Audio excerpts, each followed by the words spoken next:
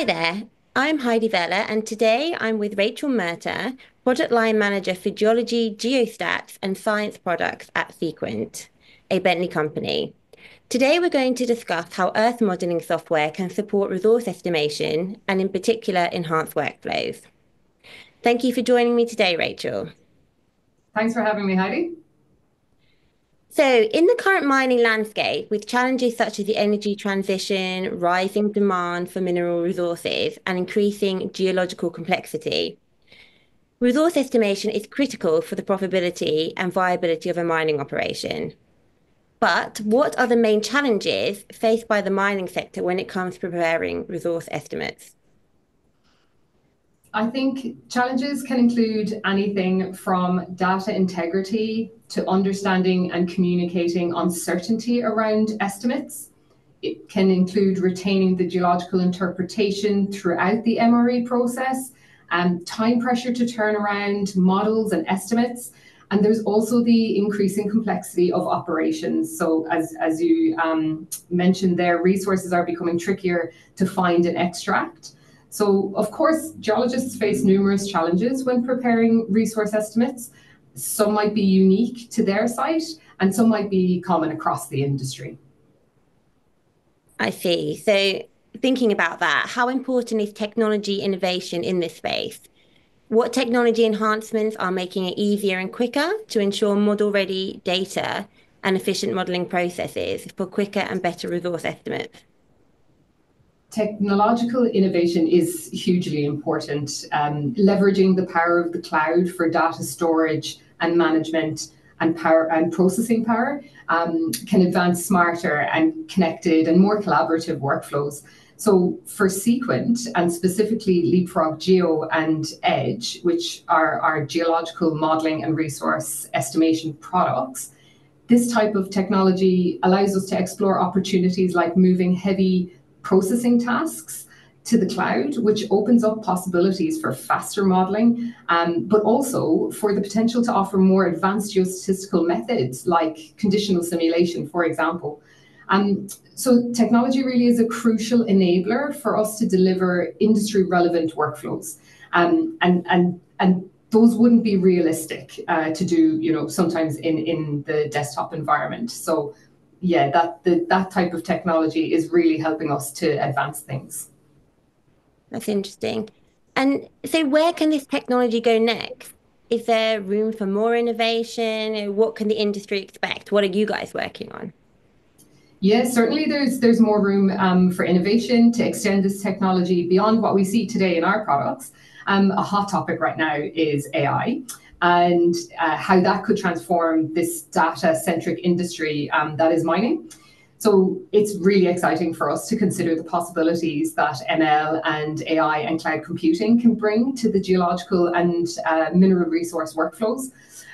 Just to give you a small example, we have a team working on a novel ML approach right now, and what that does is identify structural features from grey data and generates insights and inputs for downstream geological modelling and domaining.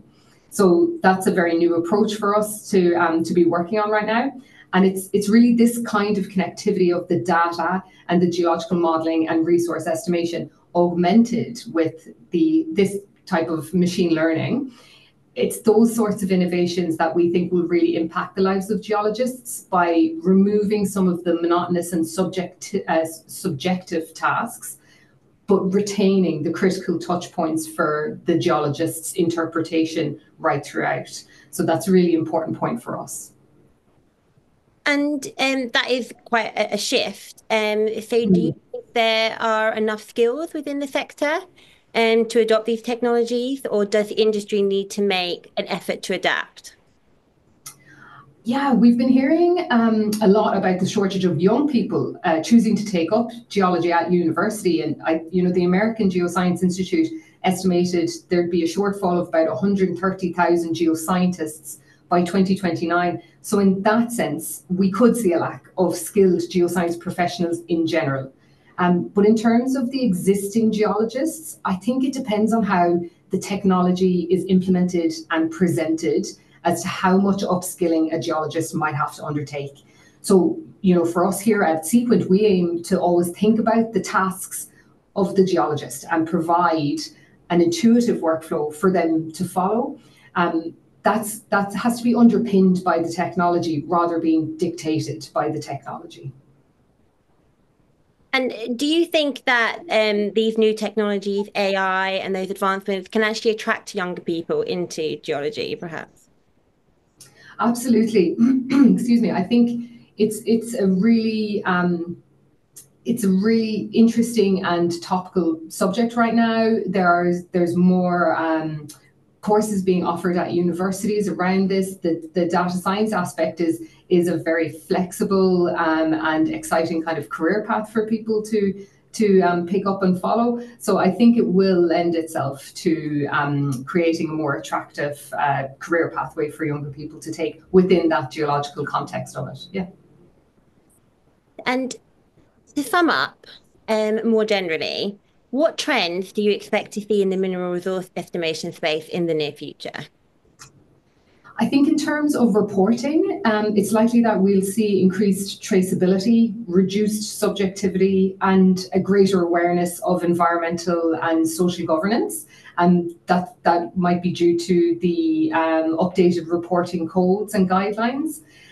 More broadly, as those technological advancements that we just spoke about begin to take effect, I think we could see some discussions on the concept of what best practice mineral resource estimation is and what it could be. Okay, thank you, Rachel. I think that's a good point to end things on. You've certainly demonstrated how technology and innovation can and indeed is enhancing this and supporting the mineral exploration space today and into the future. Yeah, thank you for joining me today. No problem, Heidi. Thank you.